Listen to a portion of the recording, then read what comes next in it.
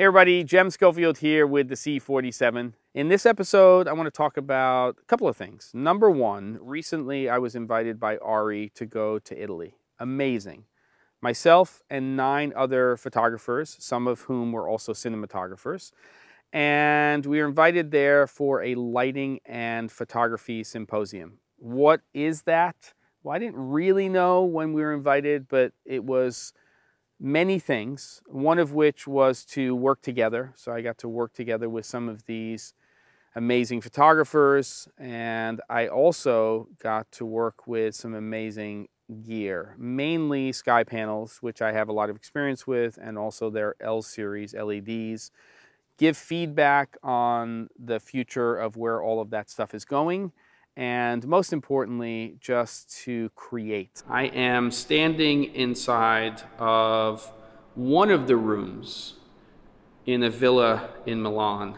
So I decided today, after I shot in the morning, that what I wanted to do was walk around and actually document a little bit of what was going on so that you could see that. And as you can see here, these tools are being used to their fullest, and people were shooting primarily photographs with the sky panels and the L series.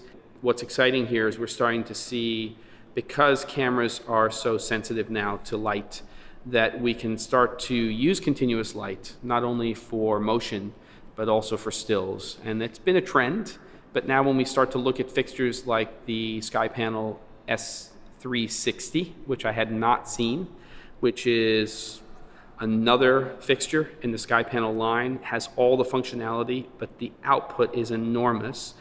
You can really see where things are going in terms of lighting and the flexibility we're going to have in the future. What's exciting to me is that most of the cameras that we're shooting with now are capable of not only really high dynamic range, but also incredibly wide color gamuts. And as we start to move away from 709 and we start to get into what's being called HDR, we are going to need tools in terms of lighting that are going to be able to support what our cameras are capable of capturing, and also creatively what we're trying to do. And so when we take a look at lights like the sky panel series, then that's what we're really starting to look at in terms of these creative tools. And that's super exciting once we have the displays to actually see what our cameras are capturing and the dynamic range and the color gamut that we're getting, and we start to move into P3 color space and eventually Rec 2020, then it's going to get really exciting. But Arri is way ahead. They are already making tools that are going to be able to do that. It's just the displays that have to catch up. So this has been incredibly exciting, incredibly inspiring. Hopefully seeing some of this footage also gets you guys excited. And we were all told to bring one camera system with us, and that could be the camera of our choice. And I have been an owner for many years of the previous version of this camera here from Fuji, the X-E2. And I decided that for this trip that I would bring the X-E3, which is a rangefinder based mirrorless camera, APS-C based sensor system. I brought 3 lenses with me. I brought this 56mm f1.2. I brought the kit lens, which is one of the best kit lenses that exists out there. It's an 18-55. This particular lens, unlike the other 2 I brought, has image stabilization. That is not built into the camera body, so anytime I wanted to shoot video, I could use that lens. And then the 3rd lens that I brought with me was my trusty 27mm lens here. And this is a little pancake lens that sort of lives on this camera. It's an f2.8. And this is really what I use for street photography, but I really wanted to try one of the big guns here because I knew that we would be shooting, or at least I sensed that we would be shooting portraits. This is some stuff that was actually taken both as street photography in the center of Milan and also as part of this lighting and photography symposium.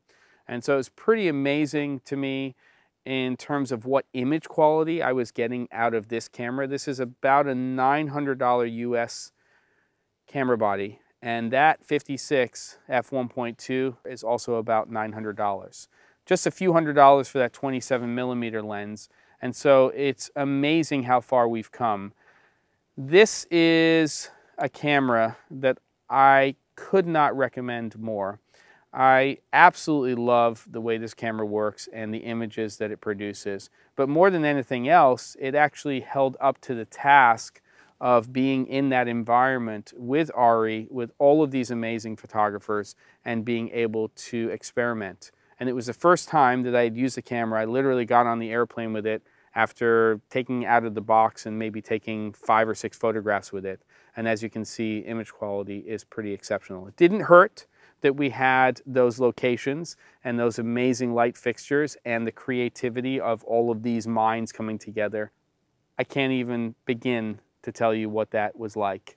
It was really phenomenal. And as you can see from some of this behind the scenes footage, it was really quite an experience and something that I don't think I'll have a chance to do anytime soon again. Thanks for watching.